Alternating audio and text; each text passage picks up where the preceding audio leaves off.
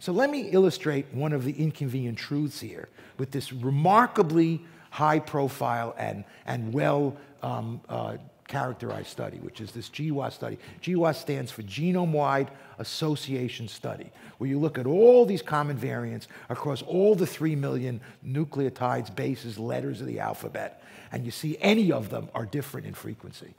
And here's the point I want to make about this. These are highly significant statistically results. But let's look at the second rank here, 57, which I highlighted slightly. If we go over to the right where it says P, that's the p-value. That's the level of statistical significance. So this is 10 to the minus 9. The usual statistical significance we talk about is 0.05. That's 10 to the minus 2. This is 10 to the minus 9. This is hugely significant. But the inconvenient truth here is the reason this is so significant is because this is 150,000 people, where you have enormous power, statistical power, to see tiny differences between populations. So if we look next to that p-value, we have a thing called OR, which is the odds ratio. And that means, what are the odds? What is the increase in odds of your having schizophrenia if you inherit the variant that's associated with schizophrenia? What's the chances? So in the general population, if you assume your odds are 1 out of 100, your odds go up to 1.07 out of 100.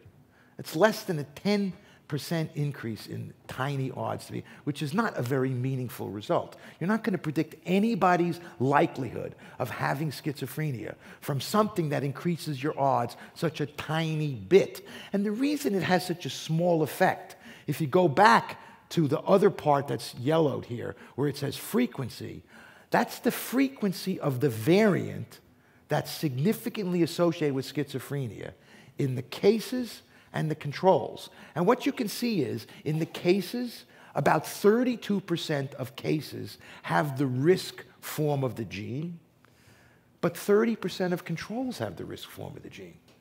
So the difference in frequency is 30% of people versus 32% of people. These are tiny differences.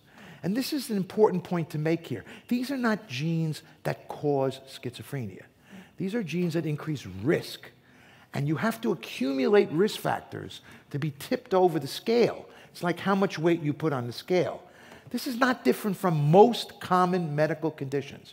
Most common medical conditions are not caused by genes. They're caused by risk factors which accumulate. So cholesterol does not cause heart attack or stroke. It increases your risk of having them if you have high blood pressure and other risk factors. This is the same thing with these things. These are weak risk factors by themselves. But this is also potentially a little bit misleading, because thinking about one gene at a time is not the right way to think about illness.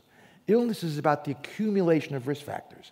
None of these single risk factors by themselves will do much to move someone towards illness.